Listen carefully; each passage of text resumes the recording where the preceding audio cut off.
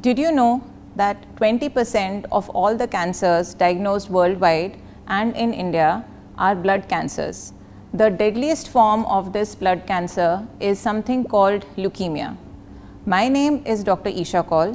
I am Associate Director in the Department of Hematology, Oncology, Bone Marrow Transplant at Max Super Speciality Hospital, Vaishali, and today I am going to be talking to you more about the word leukemia. Although there are hundreds of different kinds of leukemias, broadly speaking, leukemias can be classified into two broad categories: the acute leukemias and the chronic leukemias.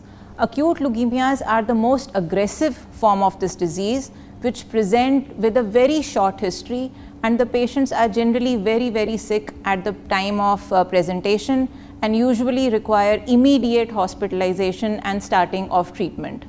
The other end of the spectrum is entirely different, something called chronic leukemias, which generally start and build in the body gradually over several months. So the symptoms are quite different and have developed slowly, and the patients generally walk to seek an appointment in the outpatient setting and are not very sick.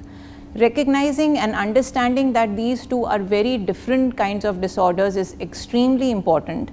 If you have been diagnosed with leukemia, you cannot compare what is being done to you or done with you to somebody else that you know who has chronic leukemia, because the approaches can be very different. For chronic leukemia, sometimes the only treatment that is required is an oral pill that is taken once a day. Whereas for acute leukemias, the treatment requires prolonged hospitalizations, and something called a bone marrow transplant can also be required in some cases. One of the very frequent questions that we are often asked by patients and families suffering from leukemia is that what is the stage of the disease? So unlike cancers of solid organs such as lung, prostate, breast, there is no stage 1, 2, 3, 4 in leukemias. Leukemias are blood cancers, and blood is fundamentally a liquid disorder. It's a liquid organ in which the blood circulates throughout the body. So any leukemia is present in all of the body right from day one. It's important to understand, because unlike in solid cancers, where for early stage cancers, stage 1, 2 and sometimes 3, surgery is the primary treatment of choice. For leukemias, no matter where you are in the disease course, the treatment is always medical. There is no role of surgery in leukemias, and as such there are no stage 1, 2, 3, 4. However, leukemias are further classified, which is based not on PET scans or CT scans, but based on results of a test called a bone marrow biopsy. Samples from the bone marrow, which is the hollow organ inside our bones, which is the factory from where all blood is made, is sent for specialized testing, something called a flow cytometry, molecular tests, advanced genetic tests, and these tests help us to narrow down what the precise subtype of one individual patient with leukemia is.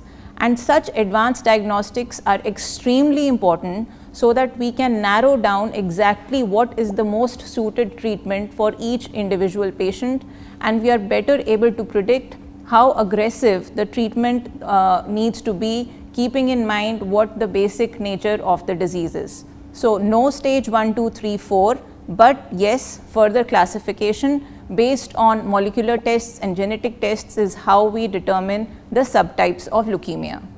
Leukemias unfortunately can involve patients from all age groups. Children as young as 1 year and adults well into their 80s and 90s can be diagnosed with leukemia. Fortunately, especially in the pediatric, in the childhood population, leukemias are extremely treatable. So there is no reason to get disheartened and dismayed if a child is diagnosed with leukemia. Of course, it's a very difficult situation for everybody that is involved, but there has to be tremendous effort by everyone that is involved, because the chances of complete cure, completely getting rid of the disease in the pediatric childhood population suffering from leukemia is to the tune of 80 to 90%. So if we deploy modern protocols and deploy them well and deploy them in a timely fashion, 80 to 90% of children who are diagnosed with leukemia can be completely cured. So this is an opportunity that we should not miss, and there should be no delay in diagnosis, and there should be no compromise on how the treatment protocols are administered. At the same time, the goals of treatment can be different in the older population, in which often because of their other comorbidities, treatments such as bone marrow transplant, which are required for cure, cannot be employed. But at the same time, there are treatments which are well tolerated and can be administered to people who are even in their 70s and 80s. There are drugs that are tailor-made for specifically this population, and even though it may not be cured, it can offer very effective control, improve the quality of life, and prolong life even in older patients who are diagnosed with leukemia. So the goals of treatment can be different. The path is not very easy, but leukemia is not always death sentence. There are treatments that are available, but proper diagnosis and proper management tailor-made for the age group and for the subtype of leukemia are very, very important. Even up to the last decade, the treatments that were used for the treatment of leukemia, the medicines, the modalities, were often extremely toxic. This has changed, however, and is changing rapidly, and we now have immunotherapies, we have targeted therapies that are available, that is making the burden of the treatment less painful. If these drugs are employed and we use them appropriately, we can still achieve very good outcomes without all the toxicity that is associated with conventional chemotherapy drugs of the last century.